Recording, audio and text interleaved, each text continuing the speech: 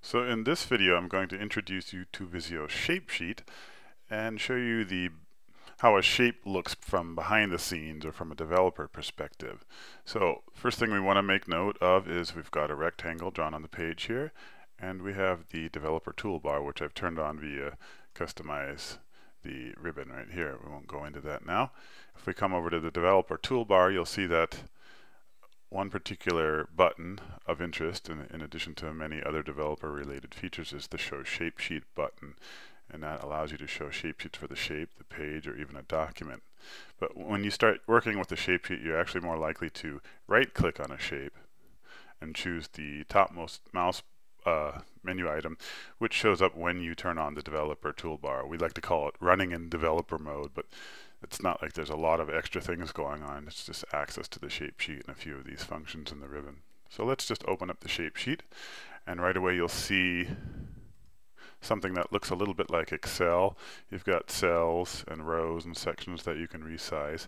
Think of it as a very structured Microsoft Excel spreadsheet that applies just to the Visio shapes.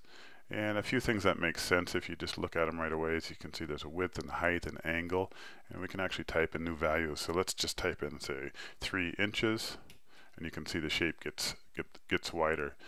And if we make the shape smaller, you can see the shape sheet is changing as we make changes. So you've got data behind the graphics, and they're all related. Whatever you do in here is shows up in here, and whatever you do in the graphical window shows up in the shape sheet. Now, a few other things about the developer toolbar is you can show formulas. Where did it go? Formulas, and you can also show values. You can see down here there's a bunch of numbers now. Numbers with units, number-unit pairs, inch for in for inches. And if I click formulas, you can see there's some odd formulas that say width times 1, width times 0, and etc. And these are actually the points of the rectangle itself. You can see as I move from point to point, there's a little black square showing me in the drawing window which point on the shape that represents. So it's kind of odd to see these formulas of width times 0, width times 1, but all those are is proportional formulas. If I were to change, say, this formula, and I can do that by either selecting the cell and editing the formula up here, or I can just double click in the shape itself and change it. So if we were to say width times 0.5, which is half the width, we would expect this point to jump right to here. So I'll come back down here and hit enter, and sure enough, that's what happens.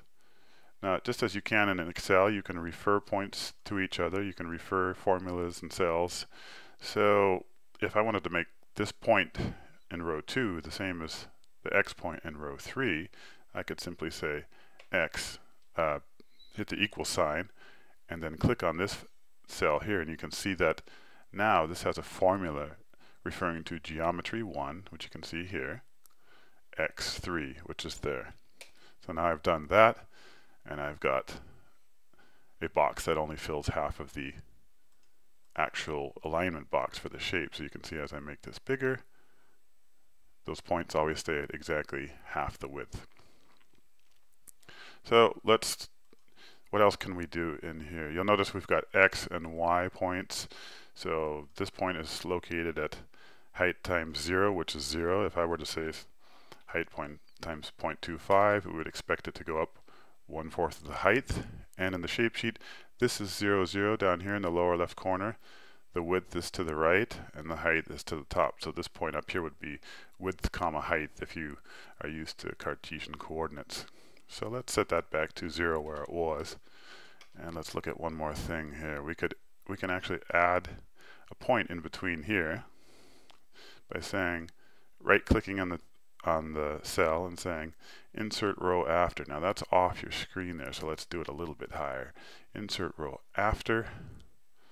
Let's bring the window back down and let's see what's happened. We had points, we had a square.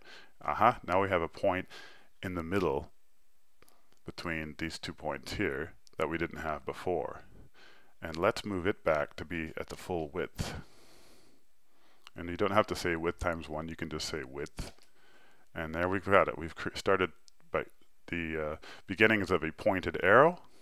You can see that As I move that, it stretches. It's not exactly the way we would want an arrow to behave. It'd be nicer if the head always maintained the same shape instead of stretching out like that. But you can see where we're going with this. Now, a neat thing about the shape sheet is you can actually do conditional formulas like you can in Excel. So let's come down to the fill format section where we have a fill foreground and a fill background cell. These correspond to things you set when you go to the fill dialog. So let's say if we picked red, what happens here? We get all these complicated formulas. Let's see if the values look any different. RGB 25500. So that's typical computer type representations of color. But Visio also has some indexed colors, which you can do by, let's say if you try 0, just 0 is black, 1 is white, 2 is red, and 3 is green. And this is a little bit easier for just some basic demonstrations. You can always use the RGB formulas. But now let's see what happens. This shape right now is approximately 2.5 inches. Let's just say if. Now if we can't remember the cell name, we could say, what is it called? If width. So we can just click on it right there.